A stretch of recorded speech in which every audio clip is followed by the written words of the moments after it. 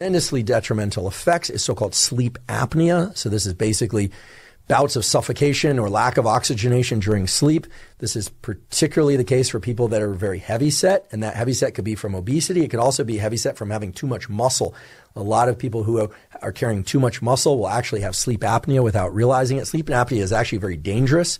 It's associated with a number of cardiovascular issues. It's associated with sexual dysfunction. It's associated with issues with cognition.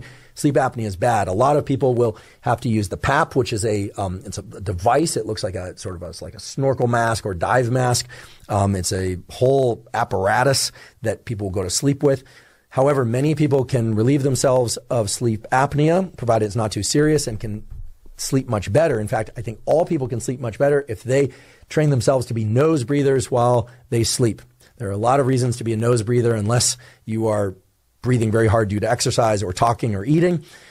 That was all covered in James Nestor's book, Breath, The New Science of a Lost Art. It's been covered in a number of different podcasts. We talked about it on this podcast as well.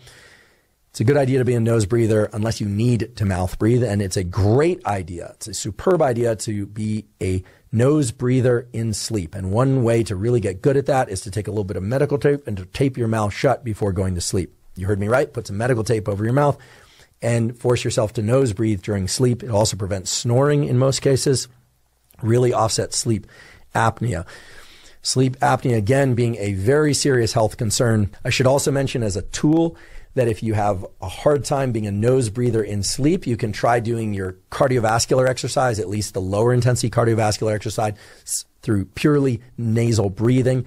And one way to do that, again, is to tape your mouth shut or put a gulp of water in your mouth, but don't actually swallow that mouthful of water, or to use a mouthpiece, or just deliberately keep your mouth closed and insist on breathing through your nose. Most people find that when they start doing cardiovascular exercise that way, it's really challenging at first, but over time they actually can feel quite calm and still can generate a lot of physical effort purely using nose breathing.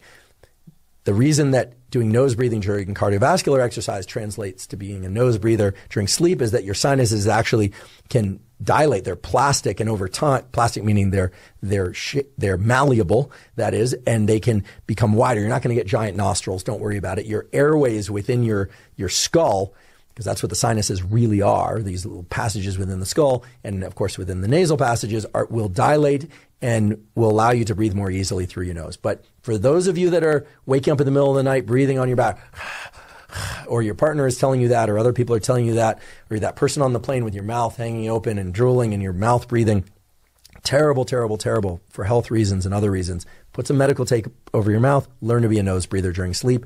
Your sleep will improve, and your daytime feelings of wakefulness and focus will improve. Your cardiovascular health will improve, and on and on and on.